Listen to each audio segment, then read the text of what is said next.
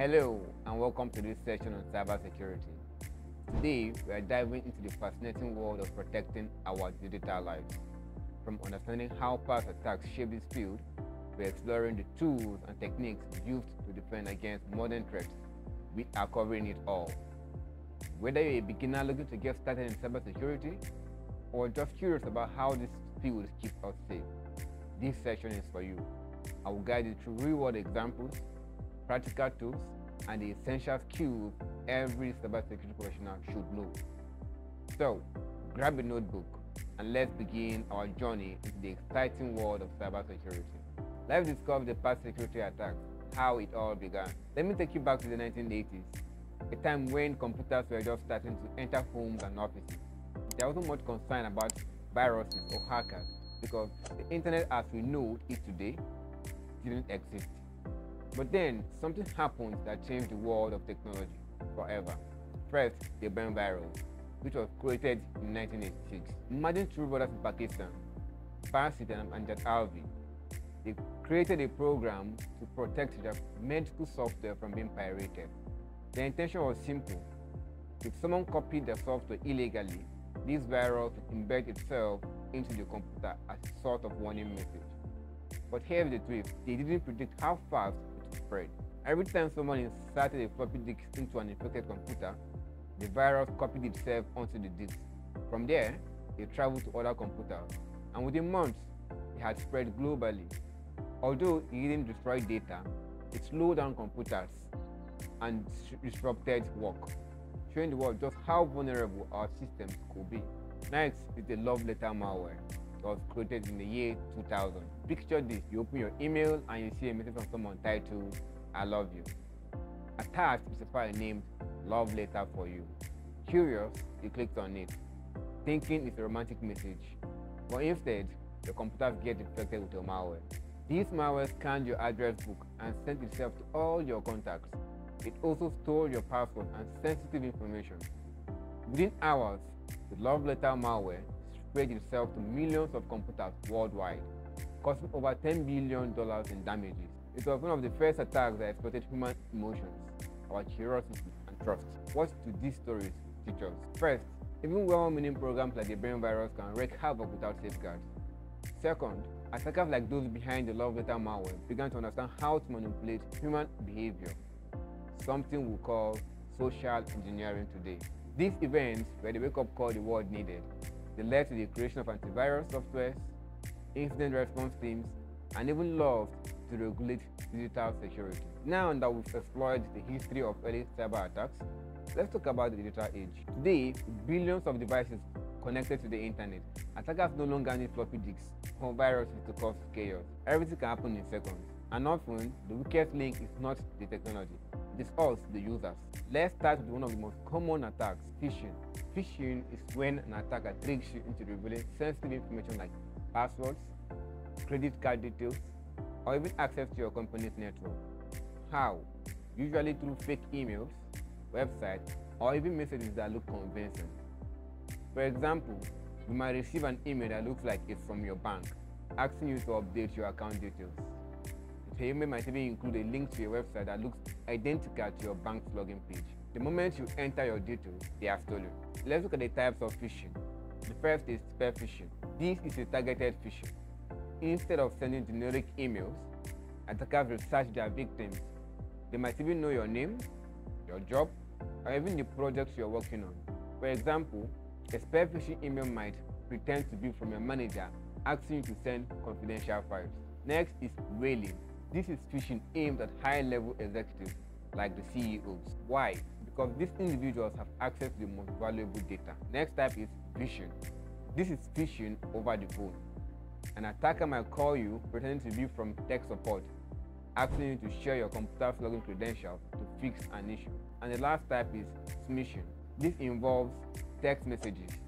You might receive an SMS saying you've won a prize and all you need to do is click on a link. Clicking on it will install a malware on your phone or lead you to a fake login page. The next attack is social engineering. Phishing is just one example of a broader category called social engineering. Social engineering is all about exploiting human psychology. Instead of hacking into systems, Attackers manipulate people to get what they want. Let's look at what makes social engineering effective. First is trust. People tend to trust authority figures or familiar brands. For example, if you get an email that looks like it's from a trusted vendor, you are less likely to question it. The next is urgency. Attackers create a sense of urgency to make you act without thinking. For instance, a message might say, your account will be locked in the next 24 hours unless you verify your details. The next one is fear. Fear can cloud judgment. Imagine receiving a call claiming your social security number has been compromised. You might panic or give away personal information. And lastly, curiosity or desire. Humans are naturally curious. Emails with subject lines like, congratulations, you've won, or exclusive offer for you often tempt people to click.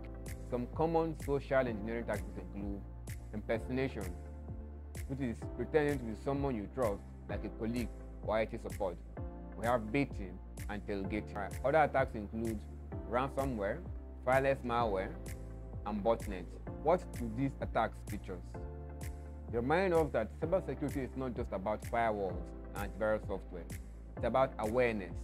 Next, let's discuss the 8 Certified Information System Security Professional Security Domains, also known as the 8 CISSP security domains.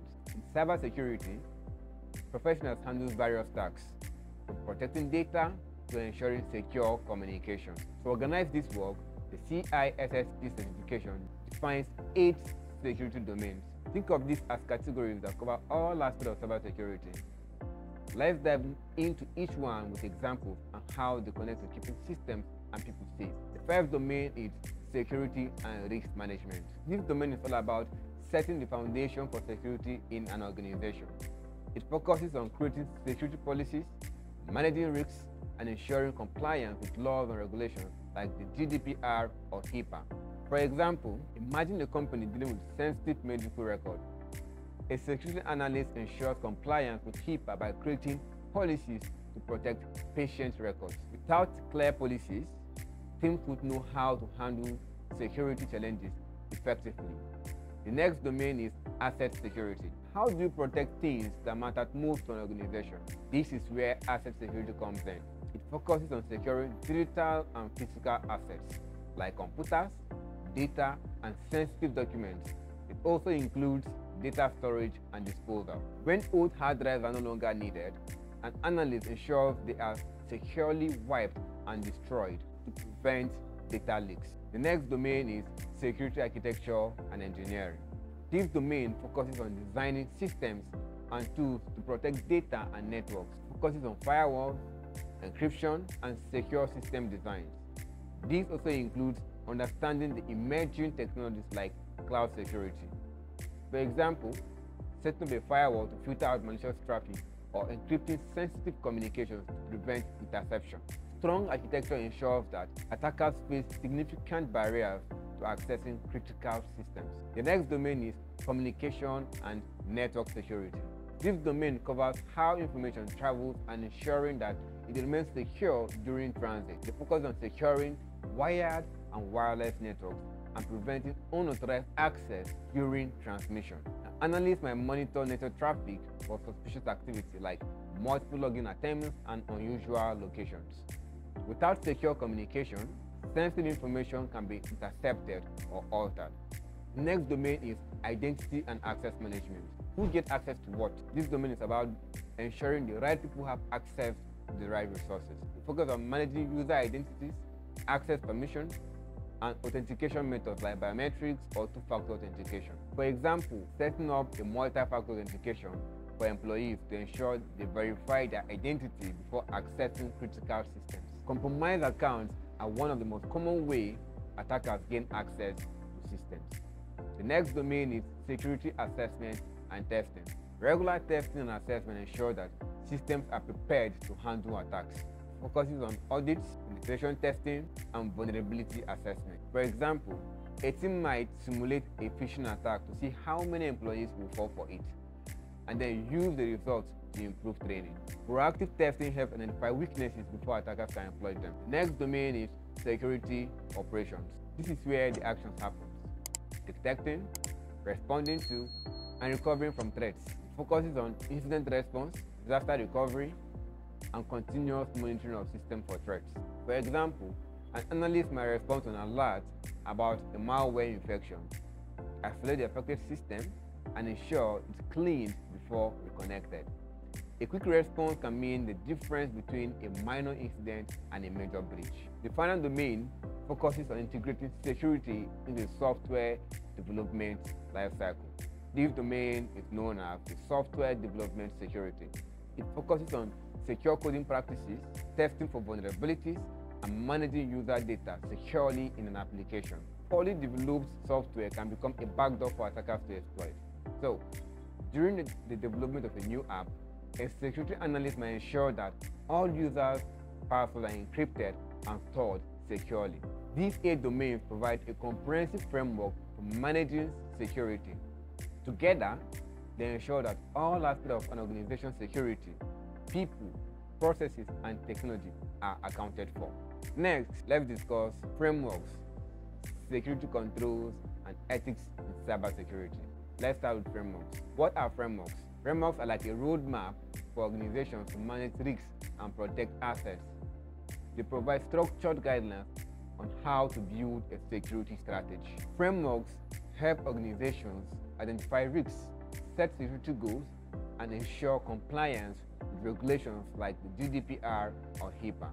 The examples of a framework include the NIST Cybersecurity Framework, the ISO 27001, and the PCI DSS, which is designed to protect credit cards for organizations handling payment processing. Next, let's talk about security controls. Security controls are the specific tools and actions organizations use to reduce risks and protect against threats. Think of them as the building blocks of a strong security framework. The types of security controls include preventive controls. These controls stop attacks before they happen. Examples include firewalls and strong password policies. The next type is detective controls. These controls help to identify potential security incidents. For example, intrusion detection system, also known as IDS, or SIEM tools, also known as the security information and event management tools. And the last type is the corrective tools. These tools help to respond to and mitigate attacks. For example, restoring data from backup after a ransomware attack. A company might use encryption, a preventive control, to secure sensitive files, and an intrusion detection system, a detective tool to monitor network traffic for suspicious activity. Now, let's talk about how frameworks and controls work together. Frameworks outline the what. These are the goals and strategies organizations should follow, while controls handle the how. These are the tools and techniques used to achieve those goals. For example, the NIST framework might suggest encrypting sensitive data. The organization will then use tools like AES encryption as security control to meet this guideline. Next, let's talk about the ethics in cybersecurity. With great power comes great responsibility. Cybersecurity professionals have access to sensitive data and systems, which makes ethics a cornerstone of the field. The key principles of ethics in cybersecurity are confidentiality, which means protecting private information. For example, you shouldn't access a co-worker's payroll details just because you can. Next is privacy protection, respecting individuals' privacy. If an employee's personal data is exposed and a breach, you are ethically bound to inform them, even if it is uncomfortable for the organization. And lastly, adhering to laws. Cybersecurity professionals must follow the law, such as the Computer Fraud and Abuse Act. Vigilantism, like counter-attacking hackers, is illegal in many countries and can escalate conflicts. Why does ethics matter? Ethical lapses can lead to breaches, lawsuits, and loss of trust. As a professional, your role is to act as a guardian, not just for systems, but for the people behind them.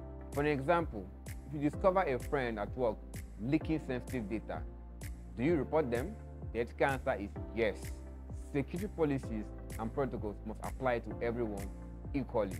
And lastly, let's talk about the common security tools and their role in cybersecurity. To protect against modern cyber threats, cybersecurity professionals rely on a variety of tools. These tools help monitor systems, detect vulnerabilities, and respond to incidents efficiently. Let's break down some of the most commonly used tools and how they play a role in keeping systems secure. First tool is Security Information and Event Management Tool, pronounced as SIEM. What do they do? SIEM tools collect, analyze, and display data from multiple sources like firewalls, servers, and endpoints to detect and respond to threats in real time. Examples of those tools are Splunk, which is a popular tool for analyzing logs and creating dashboards to visualize potential security threats. Next is Chronicle, which is a cloud-native SIEM tool that focuses on speed and scalability for identifying threats. Why does this tool matter? Imagine trying to manually review thousands of logs for suspicious activity. SIEM tools automate this process, saving time and reducing errors. Next tool, the Network Protocol Analyzer, also known as the packet sniffers. What do? These tools capture and analyze network traffic to identify unusual patterns, potential breaches, or data leaks. Examples of those tools are Wireshark, which is one of the most widely used network analyzers. It helps professionals inspect packet-level data to identify potential intrusion. Why does it matter? By examining data packets, professionals can pinpoint the exact moment and method an attacker used to gain access. The next tool we have are playbooks. Playbook is a step-by-step guide that outlines how to respond to specific security incidents. If a ransomware attack occurs, a playbook might include steps like isolating infected systems, notifying stakeholders, and recovering data from backups. Playbooks ensure a consistent and efficient response to incidents, reducing the risk of mistakes during high-pressure situations. The next tool is antivirus and endpoint detection tools. They detect and remove malware or suspicious behavior on individual systems. Examples are Norton Antivirus, CrowdStrike Falcon. These tools act as the first line of defense against threats like ransomware and spyware. The next tool is the encryption tools.